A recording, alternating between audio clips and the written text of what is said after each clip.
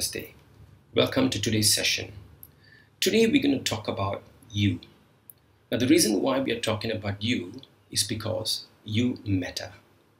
So let us look at a quote from the Bhagavad Gita that says that just like a man who discards old clothes and wears new ones, similarly we go through many stages of our lives in spite of being present in every one of them. So when you were a child, you were there. And right now, you are still here right now. So you have gone through all of these developmental stages, but yet you have been there invariably. So you are like that common denominator in every fraction. So you are like that common person or the self in every experience. So therefore, you are a very important person in your life. So in every experience that you have, let's say you are having a nice meal, you are very much there. Maybe you are having a nice conversation with someone that you love, you are very much there. So your internal state or your state of being has a significant impact in the way that we process our experience. For example, if you are happy and you relate with others, naturally that relationship becomes happy. There's a very high chance of you being happy. And if you were to be unhappy, now usually the relationships that we have with others would also become unhappy. So therefore, it is very important that we take care of ourselves. So if you are unhappy, it does not matter where you are at or who you are with. And suppose if you are happy, it also does not matter where you are and who you are with. Because whether you live in a mansion or you live in a hut, if you are happy, you are happy. So it is very important and crucial that we take care of ourselves. Because if you are not going to take care of yourself, nobody is going to take care of you. Now sometimes there is this nice quote from the Yajurveda that we often speak about in Hindu discourses, which is basically a fact that it is because of your love that makes everything lovable, or rather, the love for yourself. Now, because you love yourself, therefore, you look for everything that is lovable. And if you dislike yourself and try to find love and acceptance through someone else, then you have placed the keys of happiness or the keys of your happiness in someone else's pockets. So therefore, it is time to reclaim the keys to your happiness and keep it within. And how can you do that? So in the Yajurveda, there is a very nice approach or a method with which we can take care of ourselves. So the Yajurveda says there are 5 important aspects in ourselves. And by looking at these 5 aspects of ourselves, we can then make our life more meaningful and also happy. In other words, taking care of yourself. The first one is the space and the environment that you are in. It also includes the way that you present yourself. Now, all of that actually refers to the first aspect, which is the space and your external presentation. Now, look at where you are living or how much time you spend in a particular space. Can that space be made better or made more conducive so that you can be comfortable and be happy? All right, that's the first one. The second one is your health. Taking care of your health through exercise, through activity, through movements. And this is something that you already know. Look at how healthy you are and how you can make yourself perhaps healthier. The third one is the amount of positive emotions that you have daily. Now, just ask yourself a simple question. Do I have more positive experiences and emotions, or do I have more negative emotions? And see how you can increase more, or rather increase the intensity and the degree of positive emotions that you have in a given day. That is something you can do. And the fourth one is your intellectual engagements. Are you doing things that makes you or brings the best out of you, or even looking at how you can enhance your capabilities and how well you can do a thing or a particular task better This also includes not just your competencies with regard to the work that you do, the relationships that you have, and also with all the other engagements that you have in your life. It also involves the quality of relationships that you actually engage in. See how you can improve the relationships that you have with your family members. And lastly is purpose and meaning. Now look at your lives and see what is it that can enhance your purpose, and it can also enhance your meaning. You can certainly find meaning in certain activities or certain tasks that you do. Now, by looking at all of these 5 aspects of your life, now you can certainly take care of yourself very easily. Just these 5 questions.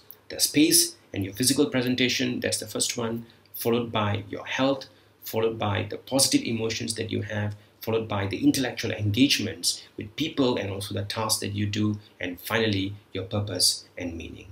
With that, Loka Samasta Sukhino Bhavantu. Om Shanti Shanti Shanti. Today we are going to talk about self-care. Self-care is a natural instinct in our mind. We have this inbuilt system of flight or fight instinct. When we face a pandemic, a life-threatening scenario, we will tend to either fight back or protect ourselves, right? So in this kind of defense mechanism, we are going to explore the spiritual method of trying to defend ourselves or protect ourselves. The opposite of self-care is self-torture. Yeah, you torture yourself, could be for whatever reasons, could be guilty or remorse kind of states of mind. You want to torture yourself, you want to inflict harm on yourself. So this is a very negative approach, one extreme. So this is the mind geared towards the extreme of hatred. The other extreme of self-care is selfishness. So when the mind is selfish, you want to hoard items, you want to stock up a lot of items, you want to get the best supplements, get the best food items, everything for yourself. And being selfish, you ignore others, you deprive others of items and goods. So this is the other extreme of self-care. We call it selfishness. So how to practice the middle way? So there's a Buddhist term, we call it loving kindness. Loving kindness, we avoid these both extremes of selfishness and self-torture. Right? So the ideal practice of loving kindness is to wish all beings well and happy. So by doing so, when we continue to cultivate this state of mind, we are actually reducing, we're trying to center, making ourselves middle, we're reducing selfishness, and we are reducing this aversion, this hatred. So by practicing loving kindness, we can transcend this ego, being selfish, and then we can truly understand this self-care. It is not that we totally ignore ourselves, we don't go to the washroom, we don't eat, we don't care about everything, no. We still go and do our daily routine as normal, but our state of mind, we are in equipoise, in this center, in this loving kindness. So with that in mind, we can proceed our lives with kindness and compassion. Thank you.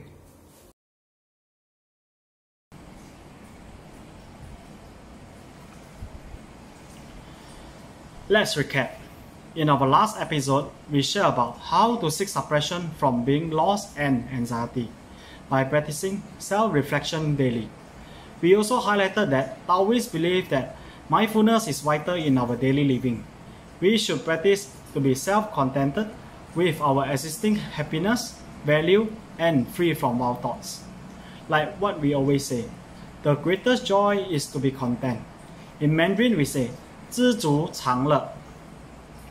Today, our topic of sharing is about self-love, which is much related to mindfulness and self-control in Taoist belief.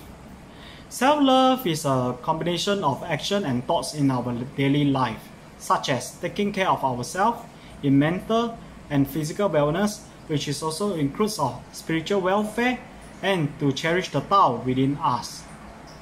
I refer to Tao Te Ching chapter 46. There is no misfortune greater than having too many desires. There is no tribulation greater than not being content. In Mandarin we say, 罪莫大于可欲，祸莫大于不知足.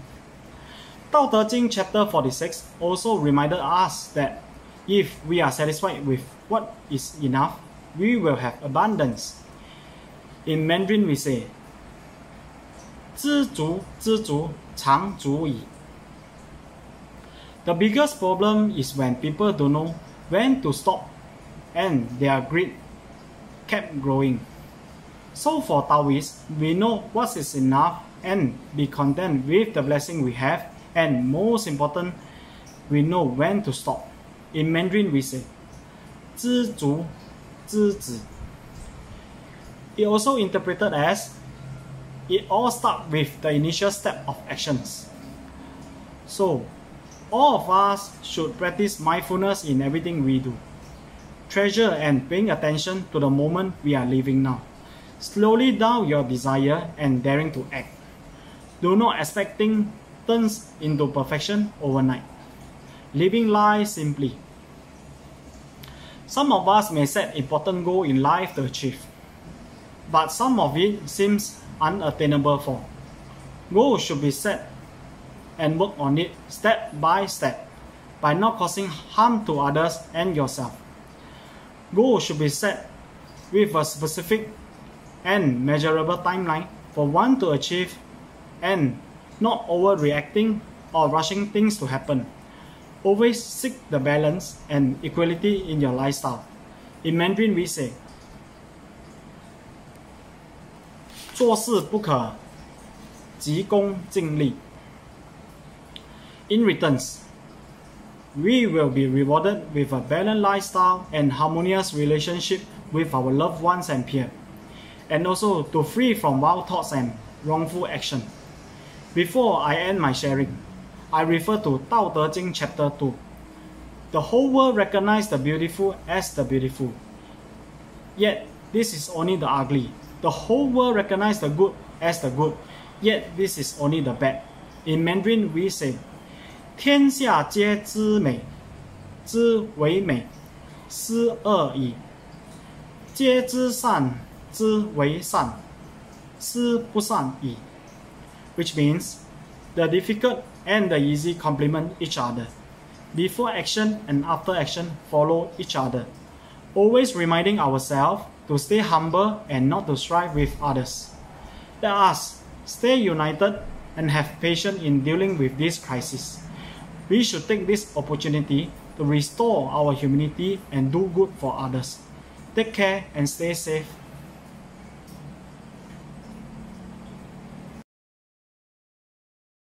Peace be with you. Pray that you have been going well during this retreat. And in this installation of care, we're going to talk about, how have I been receiving care? And from a Christian perspective, what care is really about. But a few questions need to be dealt with.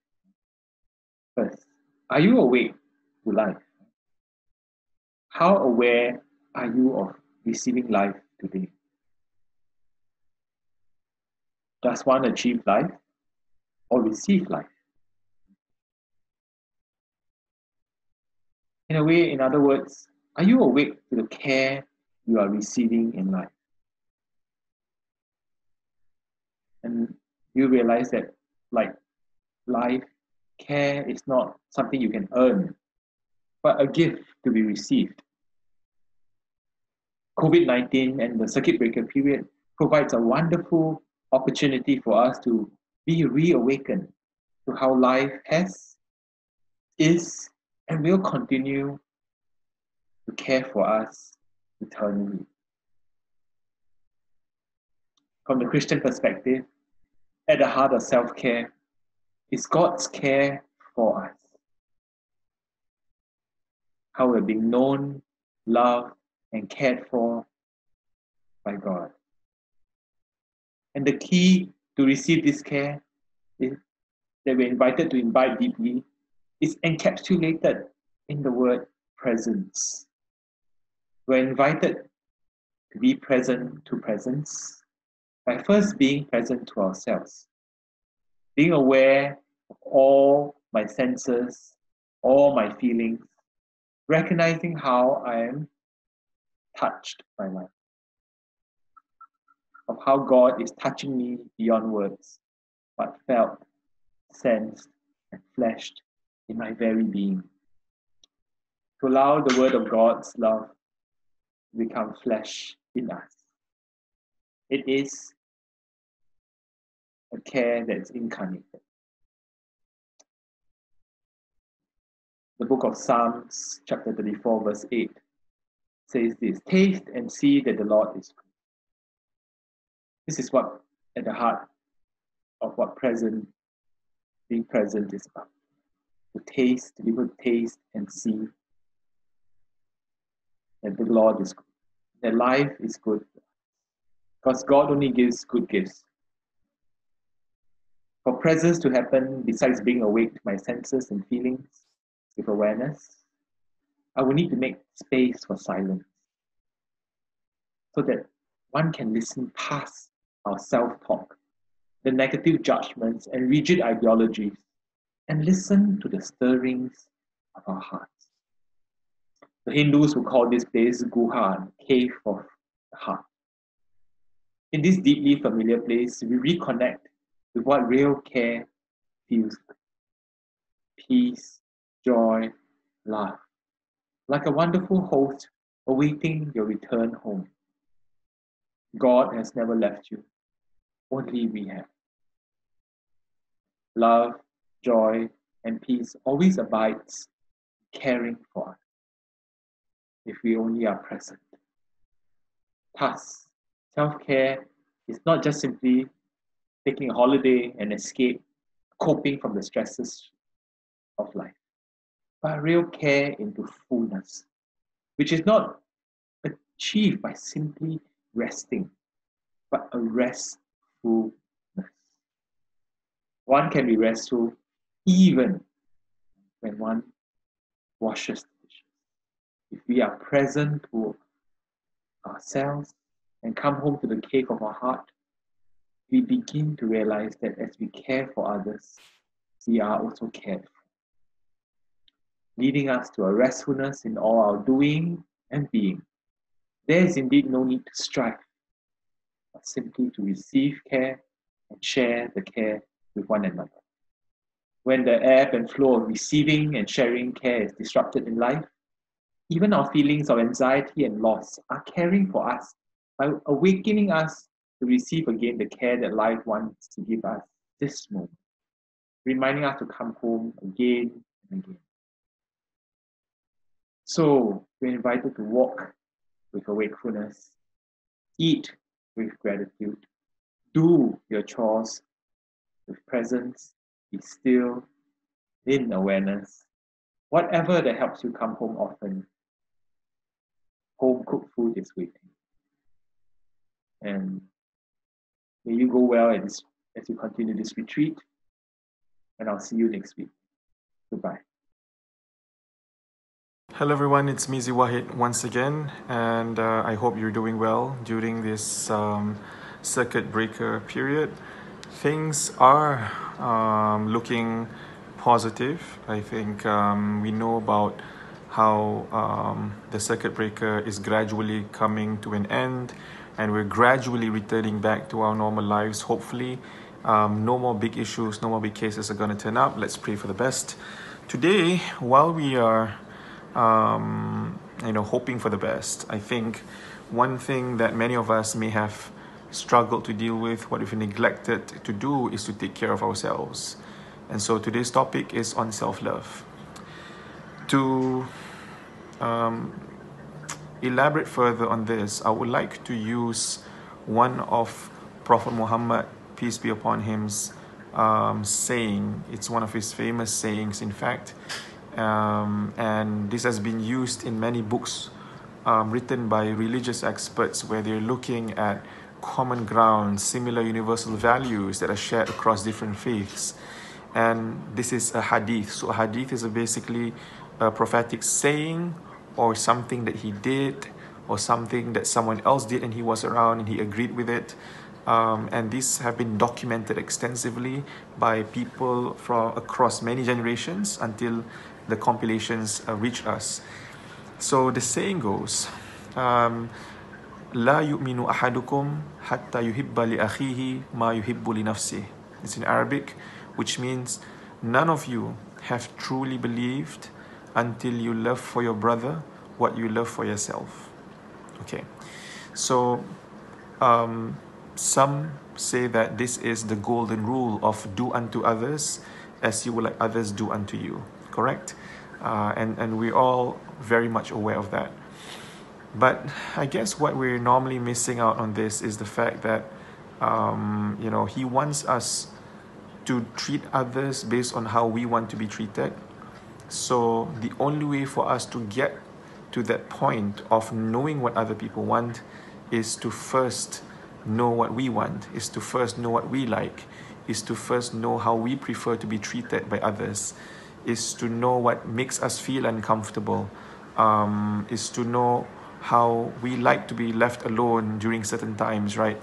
In order for us to love others better, we need to know how to love ourselves first. And this requires us to take care of ourselves.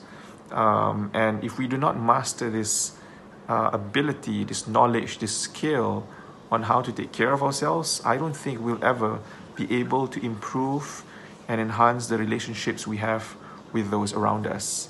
Okay?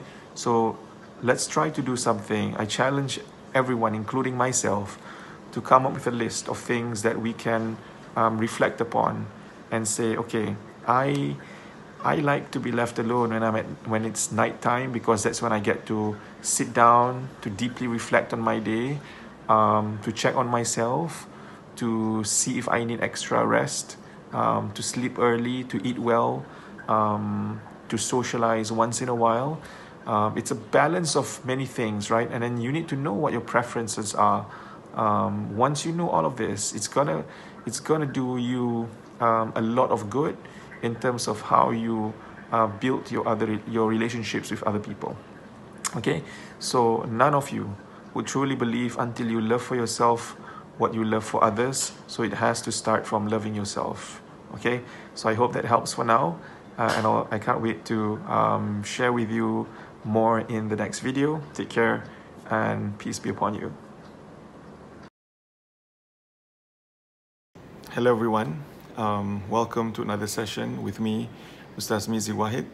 And for today's spiritual practice, I would like all of us, in the spirit of wanting to take care of ourselves a little bit better, to begin by asking ourselves, how much have we actually done in the last 6 months, in the last 1 year, since we last properly took care of ourselves, since we last prioritized ourselves ahead of others, ahead of other responsibilities, ahead of other needs.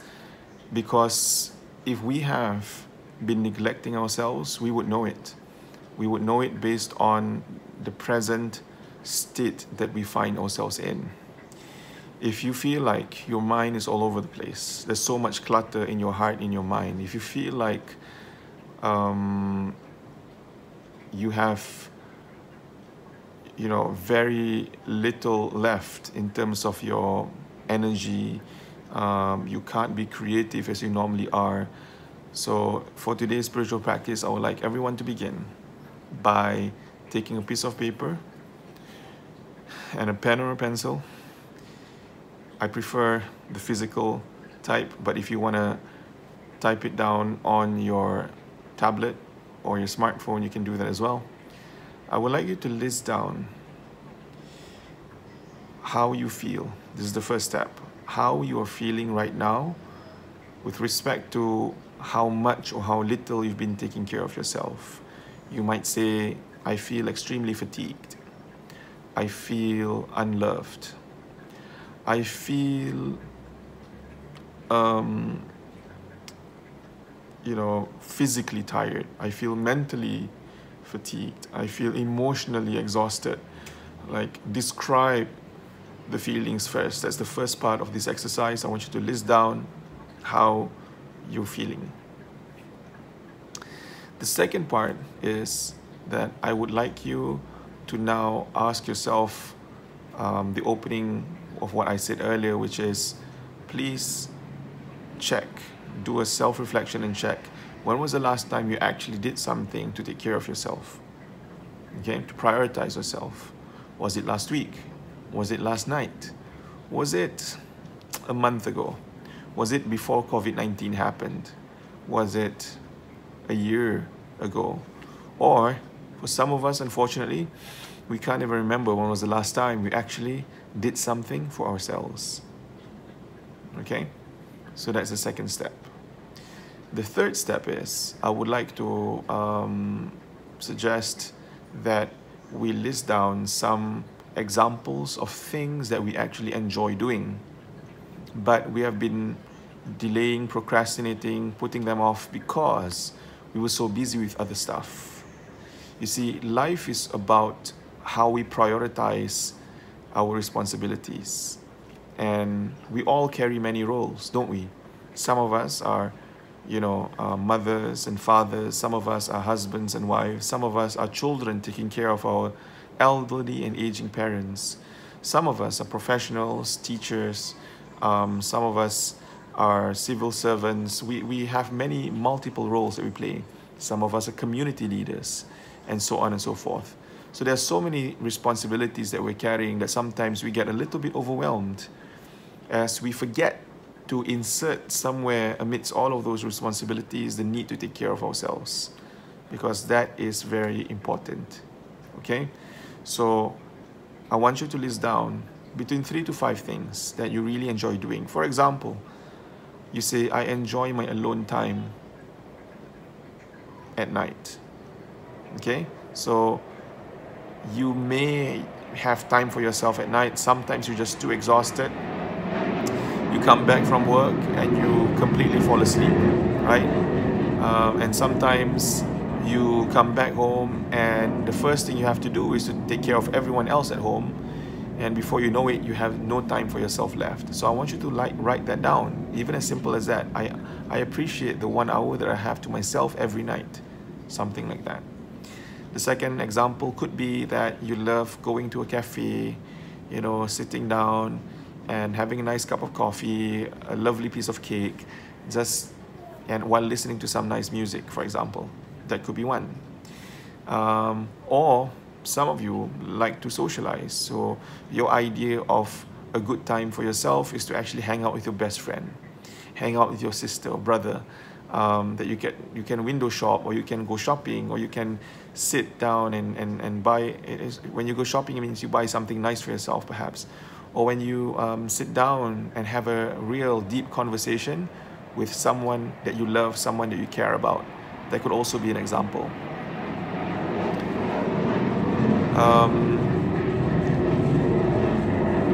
And the last thing that I want you to do is to put it in a schedule, okay?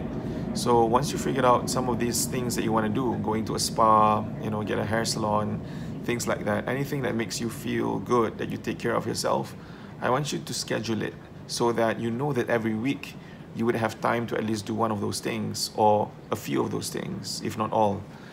Or some of these things you may get them daily, some of these things you get them weekly, and some of these things you get to do them once a month. But it works a lot better when you actually list them down, write them down, you get to see it, and you insert it in your calendar. It becomes real. Everything that is scheduled becomes real, and it increases the chances of them happening. So in today's session about self-care, this is my sharing, and I hope that you'll be able to practice it. And if you love it, if you are able to benefit from it, do let me know.